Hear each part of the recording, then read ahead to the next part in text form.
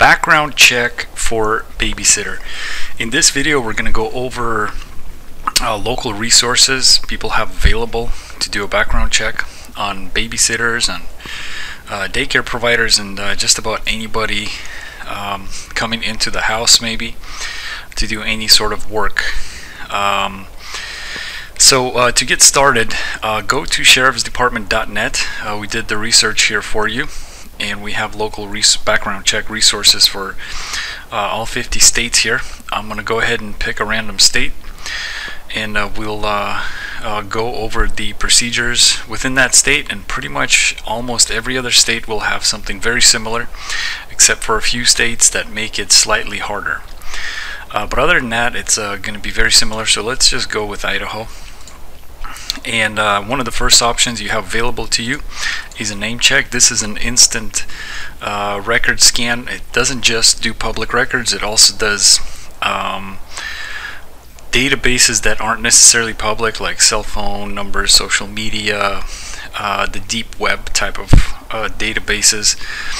And it looks at the it gives you records on the national level, so you're not necessarily just stuck to a particular state. And people do move around nowadays, and they travel, so there could be a paperwork trail somewhere else.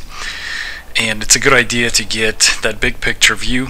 And if you want to zoom in, I like to do both the national and of course the local. The local is always going to give you the most up-to-date records. It is coming from the source, so they are technically the best records. So when it comes to background checks, you have your essentials: court records, criminal records, driving records.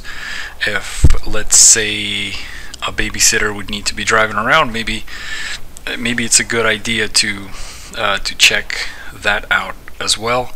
If it's a registered business, you might want to do a business lookup.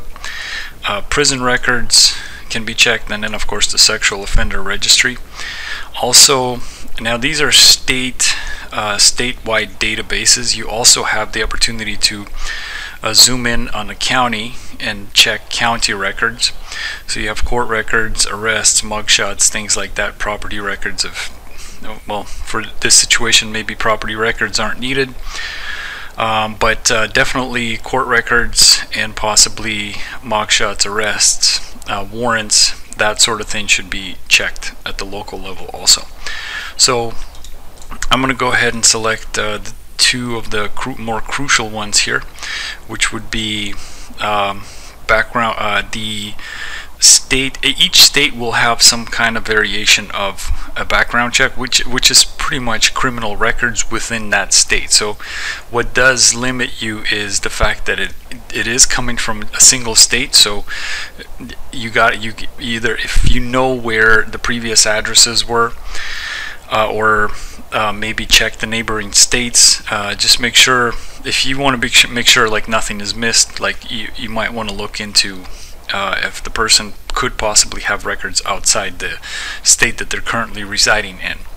So what most states will give you an option to do is a fingerprint background check. These are going to typically require some paperwork, and then of course a name based background check, which is this is probably going to be the more simpler one, and they're pretty quick. The state does charge about $20 to do this, which is pretty reasonable. And so that's how a criminal check works at the state level. Now you also have court records, and pretty much any criminal activity eventually ends up going through the court system. So if there are if they ever saw a judge, it should show up in the court records. And so a lot of times at the county level, at the state level, you can actually do this for free. So at least a docket search is typically going to be available.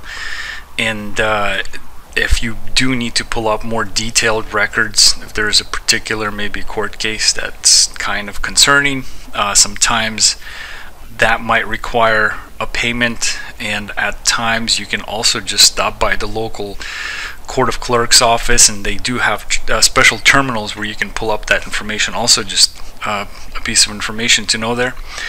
And then also you have, obviously you want to check the sexual offender registry, and possibly maybe prison records should be looked at. This database can also be searched for free. You just need a first and a last name. If they were ever in the state prison system, you're able to do that. You also want to look into the sexual offender registry, and every state will have a database. Sometimes you can do that at the county level also. So come on down to sheriffsdepartment.net and get started on your background check for Babysitter or whatever it may be. We provide official resources here for you. So or you can just I'll drop a link in the description, or you can just type it into your browser. That's sheriffsdepartment.net. Thanks.